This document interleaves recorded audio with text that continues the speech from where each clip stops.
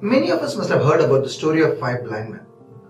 For those of us who haven't heard of it, the story goes like this. So there are 5 blind men who wanted to know how would an elephant look like. So they went to an elephant exhibition and they touched an elephant to know how it feels like. Each one of them touched different parts of the elephant and therefore they all had different understanding. So somebody who touched the tusk thought the elephant feels like a spear. The one who touched the tail thought elephant is like a rope. So each one that was a different interpretation of elephant, and when they came back, they all got into a quarrel trying to figure out who was right and who was wrong. I also come across these 5 blind men in the case of financial modeling. So when I ask a practitioner to explain what a financial model is all about, so some people tell me that financial modeling is all about preparing a forward-looking financial statements. For them, the best financial model is one where the balance sheet assets and liabilities tally without having to make any compromises. For the second category, financial modeling is all about spreadsheets, programming, automations and data visualization.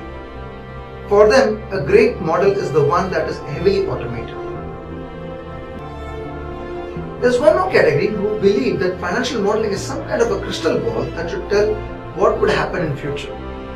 For them, the best model is the one which gives a forecast that is very close to the real world outcome.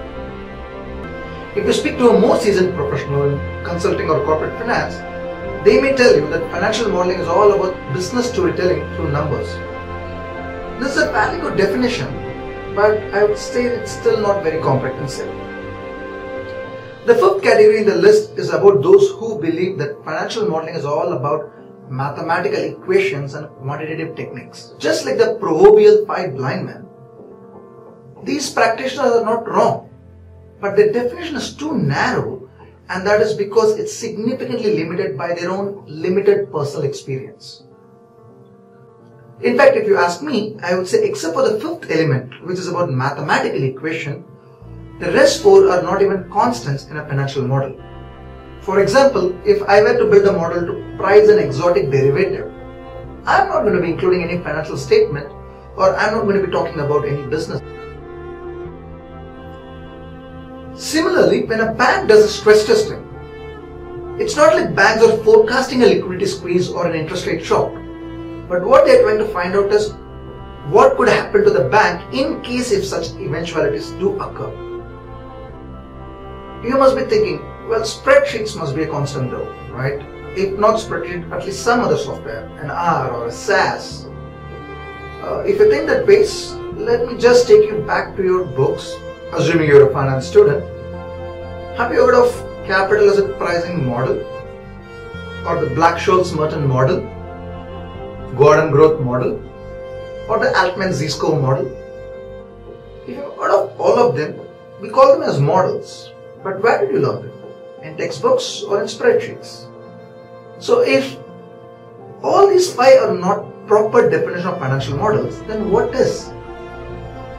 If I were to give you a concise and comprehensive definition, I would say a financial model is a mathematical representation of a financial phenomenon, such as a business or a financial contract, that are represented as an equation or a set of equations which are derived either through theoretical relationship between variables or through observation of the empirical behavior of the variables.